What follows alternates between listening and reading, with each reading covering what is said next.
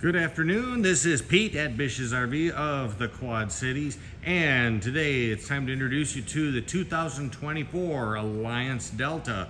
This is model number 262 RB, and again this presentation comes to you compliments of Bish's RV of the Quad Cities. Okay, there's a lot of little things, and so to cover a lot of little things I'm going to have to go a little bit fast here, so pardon me if I sound a little bit like an auctioneer or something. Okay, twin 20-pound tanks and the easy access top cover carrier. Here's your tongue jack with the docking light on there. You've got the battery in the battery box right behind it. Okay, up on the top we've got a 200-watt solar panel on there, and let's start covering things in here. Good pass-through storage there with the tools and all such in there. Pass-through slug underneath. Now, you do have hot and cold spray ports all around on here, not just right here on the shower side, but you adjust the temperature here. You can adjust the temperature hot, cold, or in between on all of the spray ports throughout the unit. Water pump switch is outside here. Hey, and I left the utility bay open here because this is one of the metered things. Easy access, quick, easy way to get to your water pump for winterization or what have you. You just spring shut that and it'll keep shut for you. These are motion activated lights there. Here is a battery cutoff switch. You've got black tank flush on here. The slide out switch here is right beside you, right there. You can control it inside or outside. This is cool because you can control that slide out right here when you're worried about your clearance between, say, the tree or the power pedestal or the neighbor's unit, whatever. You can monitor that right from the outside while you're running your slide outs. All right, here we've got, below which we've got our coaxial connections on there. The water pump switch is also on the outside or the inside, controllable either way. And here we have our switch where you can select between tank fill or city water use, etc. Okay, there's the camp shower apparatus right on there. Down underneath there, Goodyear Endurance tires on there, and that's a fully sealed underbelly with, it's a heated enclosed underbelly. Additional storage on here, something that you don't find on some travel trailers. Open that up and you can kind of see it's a long pocket in here. Think tent poles. Think about maybe your cord or maybe longer items that you would want to put perhaps in a vertical pocket. Well, this horizontal pocket will just cover it very nicely for a traditional pull travel trailer. Again, Goodyear Endurance tires. These are with reinforced brackets on the suspension. They have those little V reinforcements underneath there for extra rugged suspension longevity of your running gear. All right, here's your crank down stabilizer jacks. That is also the, right down here is where you've got your sewer connection. 50 amp electric service, 50 amp electric service. Now imagine that on a unit this size, and that is really something to say for that. With slide out toppers installed on this particular unit. That's an option that is available. This particular one has the slide out toppers included on there. Here is a class 3 trailer hitch on the back. That's an accessory hitch. All right, all LED lighting across here. Now this ladder is really something else. This is remarkable.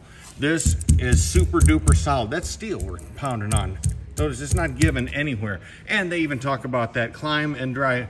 Believe it or not, it sounds kind of silly, but it works really well to hang laundry or what have you, towels on there, whatever you want to hang out on there. Now here's one of your spray ports that we've talked about. We can select hot, cold, warm, in between, right on your spray port. That is a really cool, unique thing on these units. Okay, over here, we have some tight, cramped quarters here, so I did not put the awning all the way out, but you know what an awning is like. No big deal on that. Here's your solid piece, solid step staircase with the D-assist swing out handle on there. LED lighting right underneath this gloriously long awning, 12-volt deployed awning on there. Now this is cool. I call this the grill dole. Grill dole. Grill dole. Well, okay, you got the best of both worlds. It slides right in there into a small, easy pocket there by Greystone.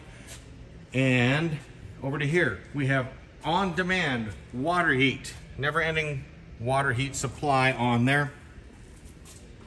All right, back over to here, we have a table storage underneath there, and there's a motion-activated lighting that just comes right on. Again, exterior or interior, in this case, exterior awning switch. So you can monitor that awning as you're deploying that.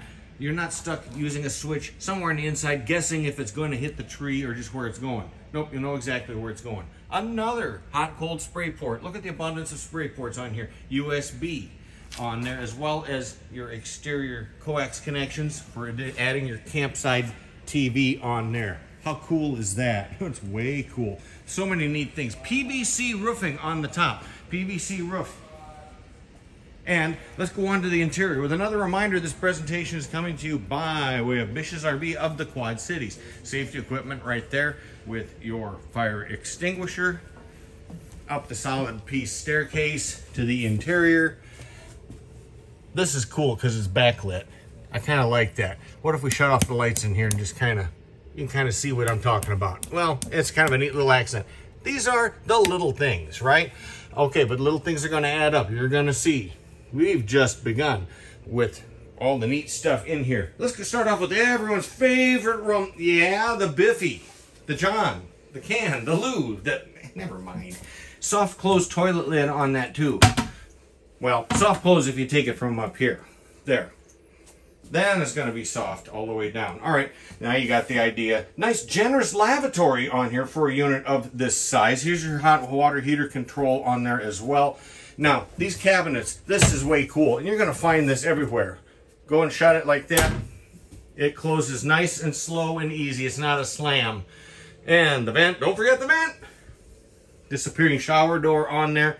Let's go on out here to the main room. This is a huge super slide. This is a really generous super slide. And, well, here we go.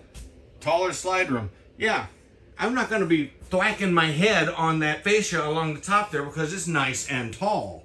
Theater seats right here where you would expect them with USBs as well as the controls underneath there. You have the, speaking of USB, you have a USB port right there. All right, this is the convertible dinette where you can sleep an additional 2 people on there, bringing up your sleeping capacity on this particular floor plan to 4 people. And let's continue on over to here. Now, this is cool too. Here we got your 40-inch flat screen HD TV. That's a smart TV, and, well, it's a smart brand on the TV too. But, oh, just wait, there's more. Of course there's more, there's always more. Let's bring it out here and show you what more we're talking about. Look at this behind the TV. You've got cubbies for storage. Yeah, I know, they're not real huge, but hey, that's big enough to put in some of the important things that you want to store in there. Maybe if you got some additional things that the kids want in there, or I don't know if you care to carry along some DVDs or what have you not. There's your coax connections that go along with that in there. We're going to slide that back into place behind here, push it back in. All right, so that we can continue on. And look at this generous storage in here. And these are pull-out drawers on here too, so this is way cool. Kind of looks better. There, back out a little bit and show you. These are drawers on there, and there's one down below here too. And I shut the thing and soft touch close. How cool is that? Can't beat that. 10 cubic foot Furrion DC refrigerator. Freezer above on that there. Coleman Mach on the air conditioning system. 1 of 2. Yeah, you got the 50 amp service, so why not? We have the second air conditioner on these units as well. That is an option that is on this particular unit. So inquire about that one. That is an option to have the second AC unit. You got the 50 amp service, like I say, why not? Here's your microwave, exterior ducted and vented range hood. It's not a recirculator, but it leads to the outside. Range top, high output Furrion 3-burner range top with a cover. You know the drill on that. Oven with the light in there.